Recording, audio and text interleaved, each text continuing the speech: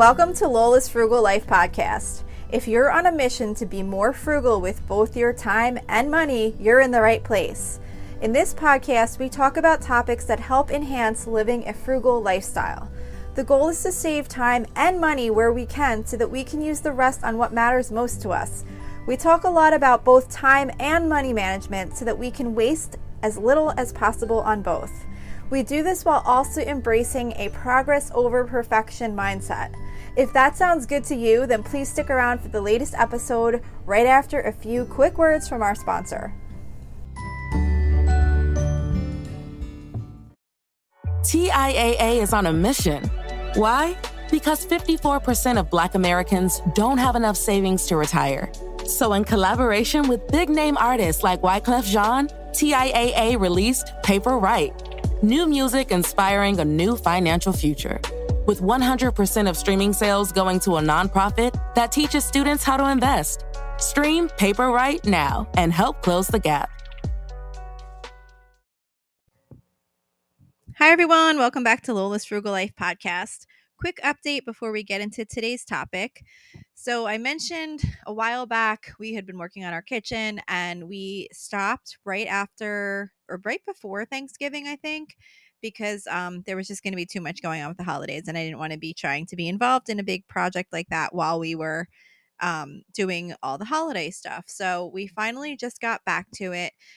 We're just doing kind of like a refresh on our own. We're not doing like a major kitchen renovation or anything like that, but we did repaint all the walls and we repainted all of our cabinets, like taking the doors off, sanding them down, and priming and painting. And so it's been a really big job, but we've been doing it a little bit at a time. So we started it like right before Easter, and then we worked on it for a while, and then it got real hot in the summer and we couldn't keep going. So then we quit for a little while. Then we got back to it again in the fall and we got a pretty good amount done. And then, like I said, the holidays came and then we put it on hold again and we're back to it now and we're getting very close to being done. We finished painting the last cabinet, like the cabinet itself, not the doors yet. But I got all of that done. We have all the doors off. So now we just have to finish getting the doors sanded and then painted. And then our kitchen job will finally be done. So mostly just sharing that to encourage you that you can definitely take a big project and do it in little pieces over time. It might be a little bit annoying if you like to have things done and not have like an open project going on for so long. But if you can have a little bit of patience and you just don't have the time to do a big project all at once, just to kind of doing it a little bit over time, you'll eventually get there. And it's definitely worth it because it made a big difference in our kitchen. And then as far as my loving lately, right now, I'm loving my new haircut. I had let my hair grow really long, which is my usual habit of getting it cut and then saying I'm going to keep it on the shorter side. It's not short. It's like past my shoulders. But like for me, it's on the shorter side. And then I always say I'm going to keep up with it because it just feels so much nicer. And then I let it grow and let it grow and let it grow. And the next thing I know, it's almost down to my waist. And then I'm like, oh my gosh, I have to get my hair cut. So I finally went and got it cut. It's like so much, it just feels so great. It's so much better. And I actually did make an appointment for 5 months to get it cut again so that this time I will not keep procrastinating on making that appointment. So anyway, that's what I'm loving right now, my new haircut. It just feels really good. If any of you out there are like me and procrastinate on getting your hair cut, you know how good it is when you finally do get it cut. So anyway, we're going to talk about smart grocery shopping today. So I'm sure this is not going to come as a surprise to many of you, but meal planning, of course, is my number one tip when it comes to being smart about grocery shopping. When I seriously began meal planning and creating my grocery list based on the meal plan, I really began saving money on groceries. I didn't purchase items anymore that I thought I might make for a meal. Every item that I purchase is going to be used to cook a meal in the upcoming week. And if something else comes up and I have to skip a meal, it just gets pushed into the following week so that I end up not buying additional items next week when I can use the food that I already have on hand for one night. I also use an app that's called Meal Plan that I have all of my recipes in so that I can just lay out my meal plan for the week. And then I create my shopping list from that meal plan, so it has all the ingredients needed in the recipe that I'm going to be cooking the next week. So it makes it really easy for me to make sure I'm purchasing everything that I need for all of the recipes, because it's so annoying to have almost everything you need for a recipe, but then you're missing one ingredient, and then maybe if it's an important one, you kind of can't even make the recipe. So making sure you have some method of getting all the ingredients that you need for the meals you plan to make for the upcoming week is really important, because that helps you make sure you're using up all your food also. Because even if you have a meal plan, if you forget to get things you need for certain meals, you could potentially end up wasting things because you didn't make that meal. And if certain ingredients are fresh, they could end up going to waste because you don't wind up using them up. Like I said, I use an app, but of course you don't have to use an app. It can be done on paper, just looking at the recipes and jotting down what items you need to get. It's really just kind of being, intentional about getting those ingredients that are needed for your recipes and making sure that you're prepared for what you want to cook for the upcoming week. And then, of course, you definitely want to make sure that you're checking what you already have on hand. Even kind of before you start to create your meal plan, because you might see that you have some things that you have in the freezer or in the pantry that you can just put on your meal plan for the next week before you even start thinking about purchasing items. And that can save a lot of money too, because you can make sure you're using up what you already have, and then that's less you have to purchase when you go to the grocery store. And then again, of course, when you're making your shopping list, do a double check too, just to make sure that you don't have things on hand that you're putting on a list. Sometimes we think we don't have something until we're putting it away and putting the groceries away, and then we realize that we already had something on hand that we just purchased again. So you always want to kind of do a double check to be sure if you have an ingredient or not. That way you know if you definitely need to purchase something. Meal planning can save you even more money if you check the sales and plan your meals around some of those items. Sometimes I do this, sometimes I don't. For me at this time, I'm not as concerned about the sale prices. Not that I don't want to save money. I do. I think that's an awesome step, and I have definitely done it when I can. But just the fact of having a meal plan alone is so much of a savings for me that I still feel happy about what I'm doing if I at least have a meal plan and I'm just purchasing the things that I know I'm going to cook. Because it takes extra time to shop the sales first and then plan your meal plan around that. And sometimes I just don't wind up with the time to do that. So I'm not saying it's not a great benefit. It definitely is. It's just something that I often kind of skip that step, but I'm still happy with what I'm doing by meal planning and knowing that I'm only purchasing the ingredients that will actually get used, so I'm not wasting money on food that we're not going to eat. Another tip to grocery shop smartly is to compare prices. It's really important to compare prices because often you might not realize that you're paying more than you have to. Just because something's on sale does not always mean it's the best price. So you always still want to check and compare the items that are on sale compared to maybe the store brand or some other brand that may be at a lower cost that isn't on sale. Sometimes we might wind up just thinking because something is on sale that it's at a great price, but sometimes it's still considerably more money depending on the brand. So definitely make sure to check that also. And then of course, checking the quantity too. Sometimes other quantities might wind up being a better deal, even though they something might be on sale, and then the different quantity you might think like, oh well, that's more or less, so it's either going to cost more or less. But sometimes depending on the sale price and the different quantities that are available, like say if a smaller quantity is on sale, you might think it's a better deal, and a larger quantity is not on sale. Depending on the item, the larger quantity might still be a better deal. And if it's something that you use regularly, it might be better to just purchase the not on sale item and, not worry about the sale item. So while some of these prices might not seem a lot, like you might think, oh, well, it's only 50 cents here or 50 cents there. When you think of the number of items that you purchase each week when you go grocery shopping, multiplied by the number of times you go grocery shopping a year, and kind of add those costs up, it can definitely make a big difference if you have a large amount of items that all could potentially be at a little bit of a lower cost. So don't kind of discount that doesn't make a difference, because it definitely can. And then substituting or skipping ingredients if you choose to. A recipe is really just something that someone created to make a meal. There's no rule that a recipe must be followed exactly as written. And if a recipe calls for a specific ingredient that you know is not going to get used up, try to see if you can use another ingredient as a substitute.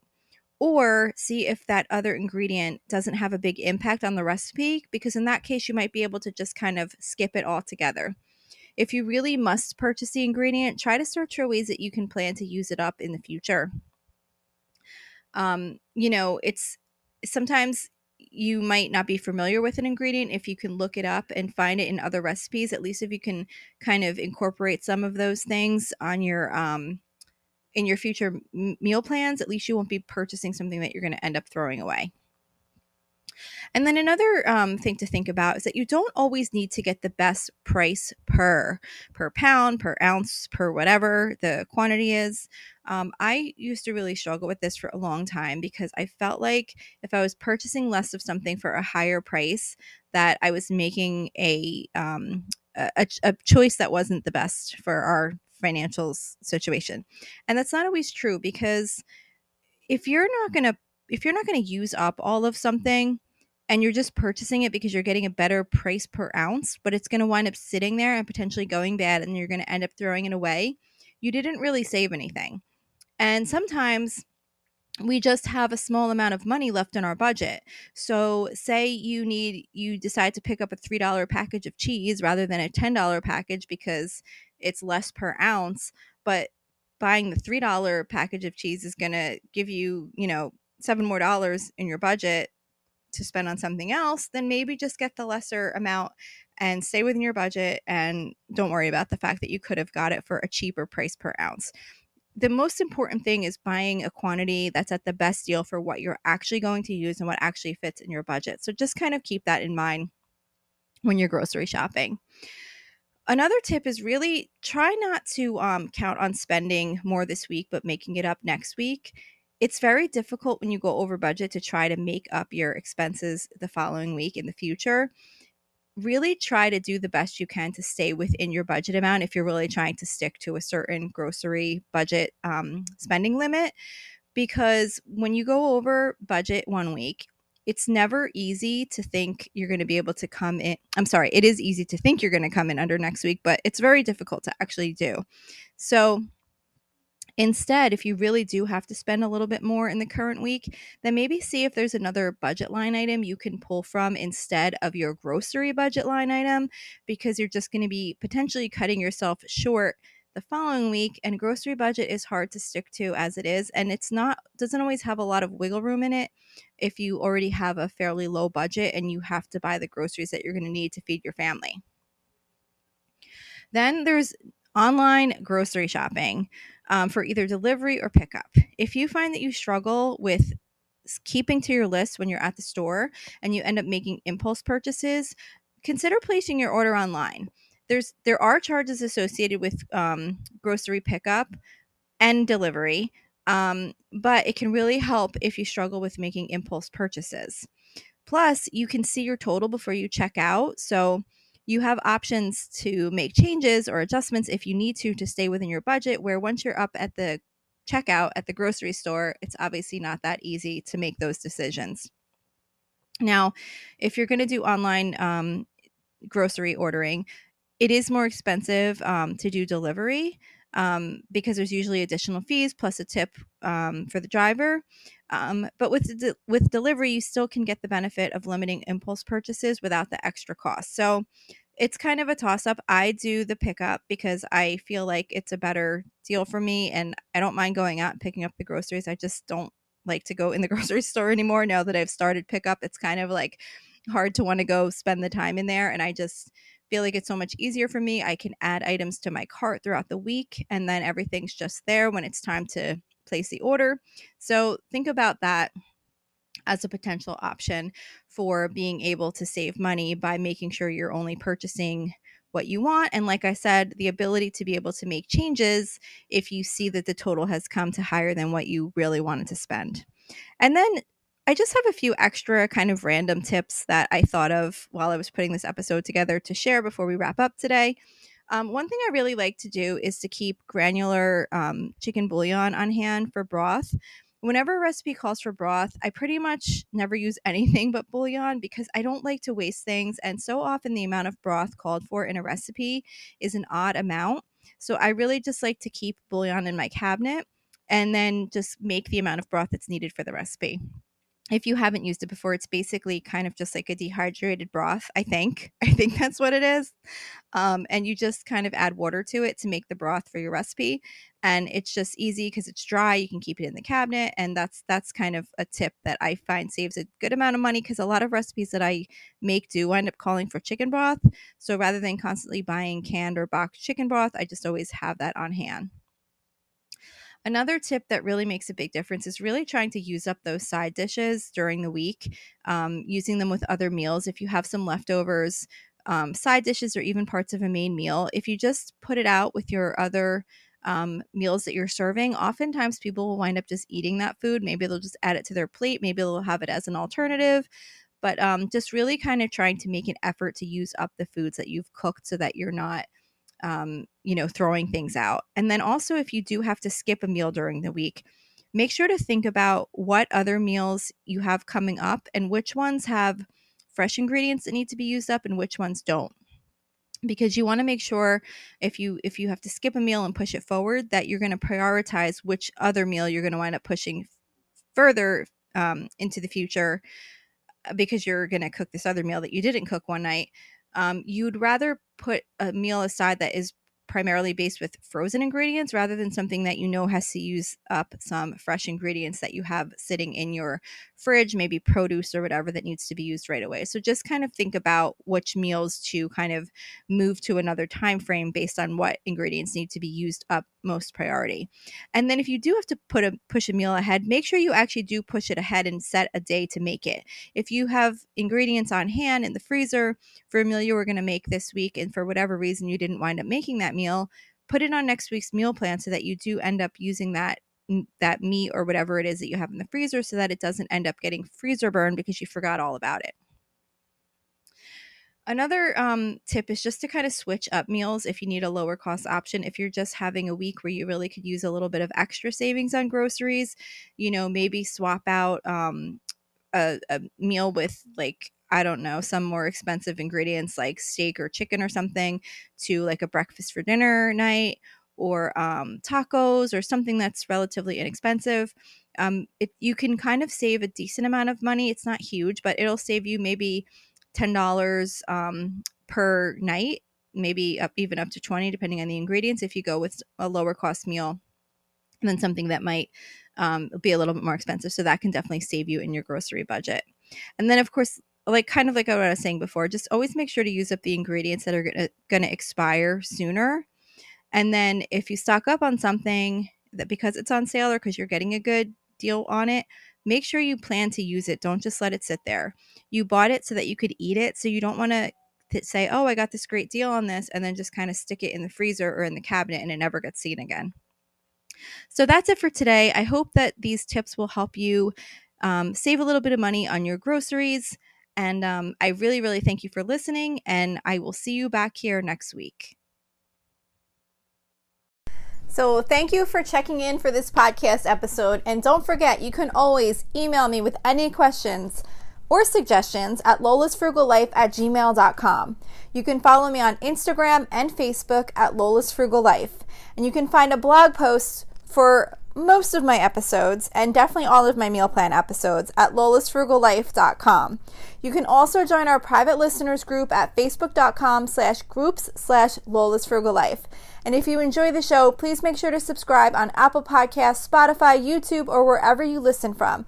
And I would love it if you would screenshot the show and tag me on Instagram so I could see you're listening. Also, if you can please take a couple of seconds to rate and review the podcast. Those ratings and reviews are what help the show come up better in search results so that other people can find this podcast. So that will really help me in growing my audience. So that's it for today. Thank you so much for listening, and I hope you have an awesome day.